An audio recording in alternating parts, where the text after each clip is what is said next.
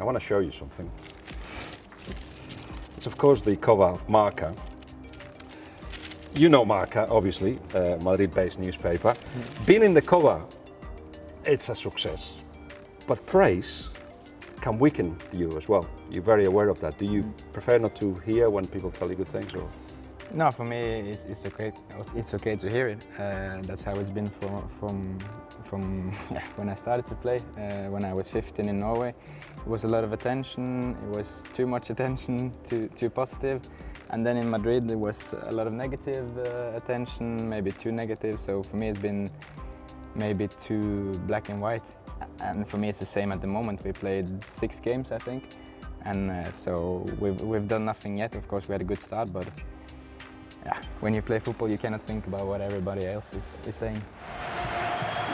One look up, Marino into Ødegaard, controls with the right, takes the shot with the left, and it deflects into the corner, and Real Sociedad are ahead.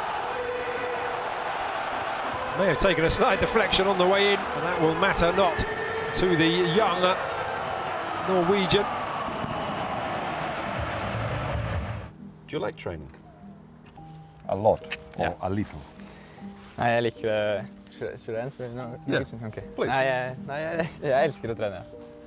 And when you go on the pitch, just before you go on the pitch, you are in your own world, or you like to enjoy with the teammates and make a joke, or what is it like? Just before a game?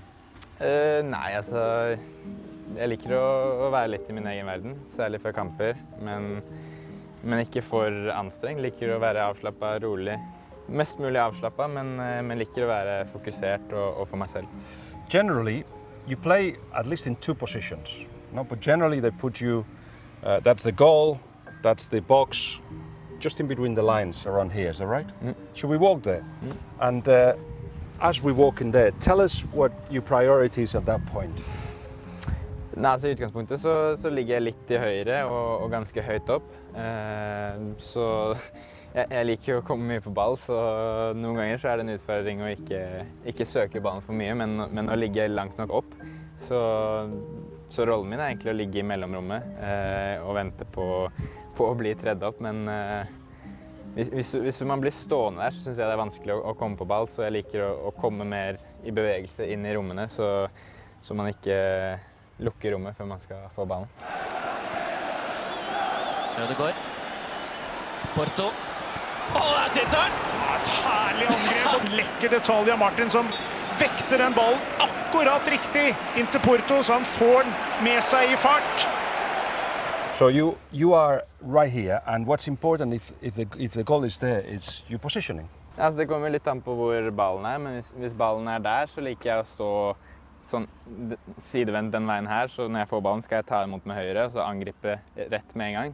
Hvis ballen blir spilt ut der, så handler det ofte om å angripe rommet ned der, så det handler om hvor ballen og så prøver jeg hele tiden å vende riktig vei I forhold til motspillere. That's why you constantly looking around and looking where everybody is. Have you calculated how often you just turn the head? Nei, jeg vet ikke hvor mye jeg gjør det, men jeg gjør det mye. Jeg liker å se mye rundt meg, korte, små blikk. Så det viktig å se nok på ballen nå. Så jeg liker ikke å ha for lange blikk, men heller små, korte blikk.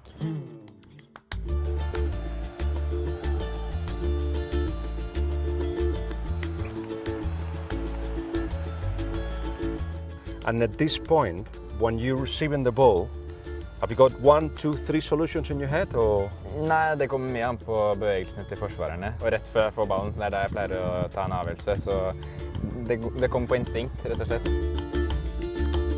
I always feel that the best way to analyze how a player is, mentally, physically, if they're confident or not, is when they are in this position and given the opportunity to go, they just don't. You find yourself sometimes in that position? Ja, altså hvis man mangler selvtillit, så typisk at man bare spiller den tilbake. Mens når man har selvtillit, så vender man opp og angriper, så selvtillit har mye å si. Og når man føler at man I flowen, at ting sitter, så tenker man ikke engang på om man skal vende opp. Da skjer det bare automatisk.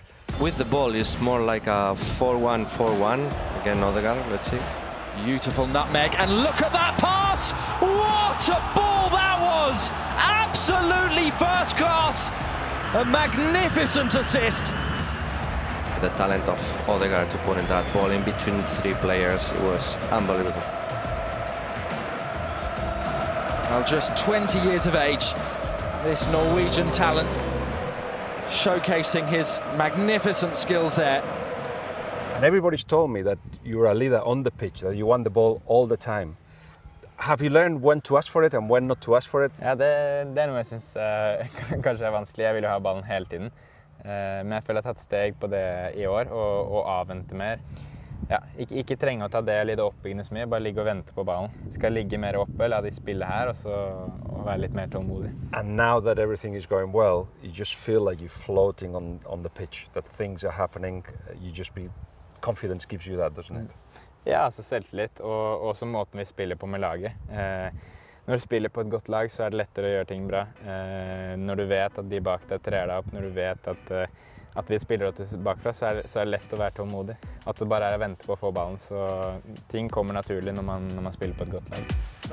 Con un servicio rápido, Martin Ødegaard, la velocidad de Porto, sigue Lumor, es muy rápido también el africano, Porto frena, encuentra Martin Ødegaard, puede llegar el gol, del danés, marca Ødegaard. It's been a pleasure. I understand more Norwegian than you think. Yeah? Not. Gracias. Bueno, muchas gracias.